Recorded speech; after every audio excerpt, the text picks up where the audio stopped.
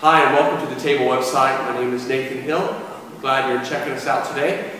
I'm one of the ministers at East Dallas Christian Church. I work with the Table, which is our community here at East Dallas, our new missional community. And we're joined with one of our members of our church, John Ogren, who is a PhD student at Luther Seminary. That's right. In beautiful Minnesota. But I just was thinking about it, having this conversation with John, because he's doing some really cool stuff for his sort of final project for his PhD, and I wanted him to kind of share that with us and what kind of insights it offers as a way of being church and doing church today. So John, just tell us something about the project you've been working on with this church in Kansas, and as much as you'd like to share.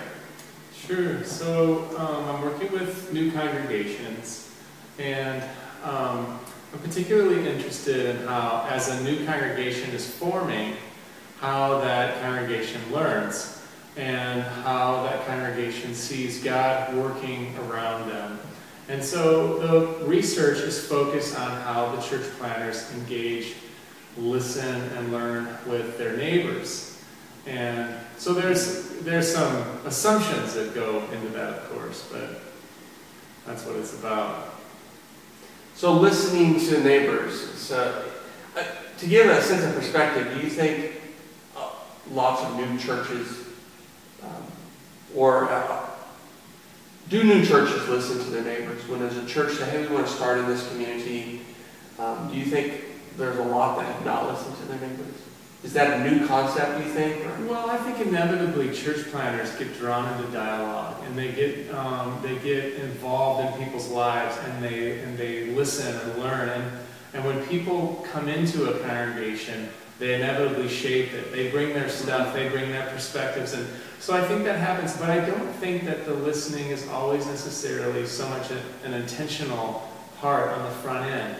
We want church plants to succeed. So we put a lot of emphasis on strategy, planning, working stuff out. And so unfortunately, a lot of times church planters get in there and they've got their theology all worked out, their values and purpose and strategy and everything ready to go. And then it's, when you do it that way, you end up just more trying to attract people to what you already have than co-author or co-create something new with the people who are in that context. It's really cool. But I mean, I didn't grow up in a kind of this concept of God. And I grew up in a small church where you would use words like collaborate or even partner with God. I mean, some of us have this sense of God is sort of this immovable force that's on this direction, and we're just supposed to jump on board or just do what God says. But so what does that really mean? Can we really collaborate with God? Well, that's a great question, and I'm glad that you see God and the way we imagine God as implicated in this, because I think it really is in powerful ways.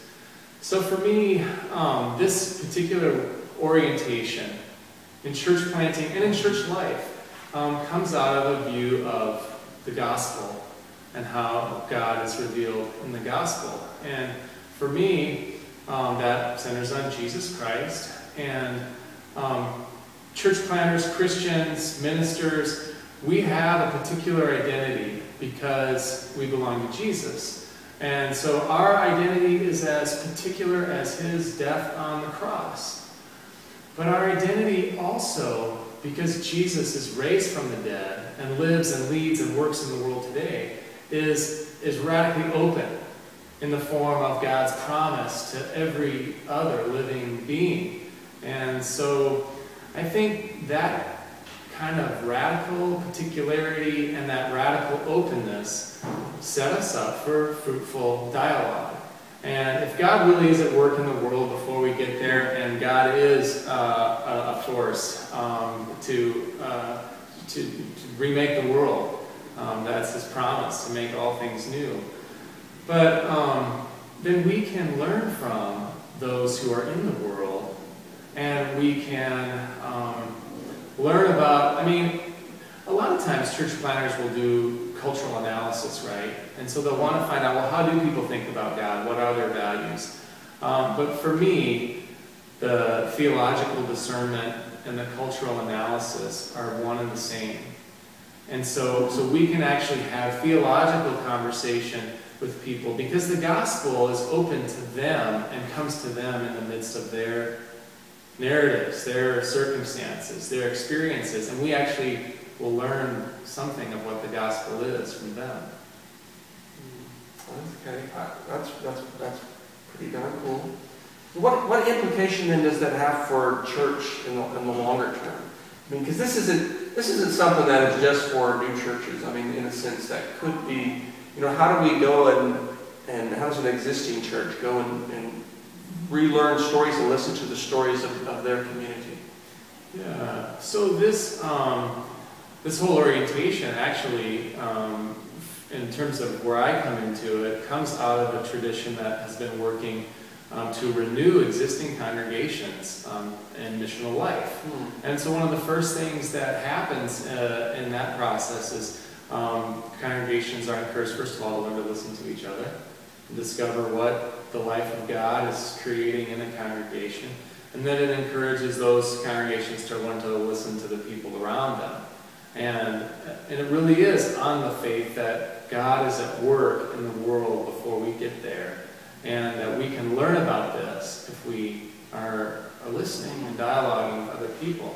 So I think it's never too late for a congregation, if a congregation has become sort of withdrawn or focused internally, to turn outward and to start to really attend to what's going on, not just as a strategy of building relationships or a technique for winning people over, but as a genuine radical openness to how a God who creates anew is working in God's world. And the church, of course, has a really special place in God's work in the world. But it always has the pattern of Jesus, a pattern of dying and rising. And I think part of the church's death is always, part of the church's cross is always in the unlearning of listening, of having to be remolded, remade. And that comes about in the face of the other, in the interaction with the other, in the difference and challenge that they bring to us. That's a gift, I believe. That's the Spirit that's working there. And then God is able to create something new out of the tension of that. And, ultimately, we want to see people come to follow Jesus. But I think that invitation, I think that way of life has to begin in conversation and dialogue. And so, That's beautiful. I think, and it maybe echoes for your story and my story, but the times that I have felt most welcome at church were not the times where I felt, pushed into a box, for instance, or said, oh, this is going to be your story true of faith, and this is going to be the way you pray, and the way you believe, and the way you wrestle with Scripture, or the way you serve others, or love people. Those times actually when people have sort of given me that openness, that open space of saying, hey, join us, and go as the Spirit moves you. There's a sense of creativity and freedom there. Yeah, and I think the church has a calling to teach and a calling to share the wealth of its wisdom that Scripture has and the tradition holds and the liturgy holds. But I think you're right. These are such powerful resources that they can, sort of diminish space for people. And so it's not that we put those to the side. We carry all of that with us. Right. But being in another space, and then coming in the posture, the neighbors in my research process is anyone who is responsive to a request for help. So what the church planners are doing in this process is they're actually going to people and saying, will you help us imagine what God is up to in this city? Will you help us discern what this church will be in relation to what God is doing? Well, that gives so much space and openness to something new. And it also gives incredible dignity to people that they already have a voice in this new creation that God is bringing. That's awesome. That's awesome. That's great. So just thanks for joining us for this conversation. We hope this might spur some conversation with you if you're watching this. If you want to respond, shoot us a comment, do your own video. And I'm wrapping this up, but one of the things I want to say real quick is that one of the things that I love about Table is the way that it enacts this liturgically. So there's places in the worship where we get to respond, or we get to have a say. And there's places in the worship where we sing the Beatles, or Louis Armstrong, or and it brings a voice of God's world into the very midst of our life of worship. And I think that really enacts the same kind of instinct. And I think it's welcoming to people who come into the table and experience that. I want to see us grow in that kind of posture, That's cool. And so as we wrap up with that good comment too, if you're looking for a community like that and you're checking us out on the web, these are some of the things that we are wrestling with and looking and to collaborate with God. We recognize that God is already at work in our neighborhood and in Dallas, and we just want to join in with that, and we want to partner with God and what God is already doing, rather than always creating things or barging in with our own ideas. But it's an interesting process, and we're inviting anyone who's interested to join in and experiment with us. That's right, and you'll have something important to contribute when you come.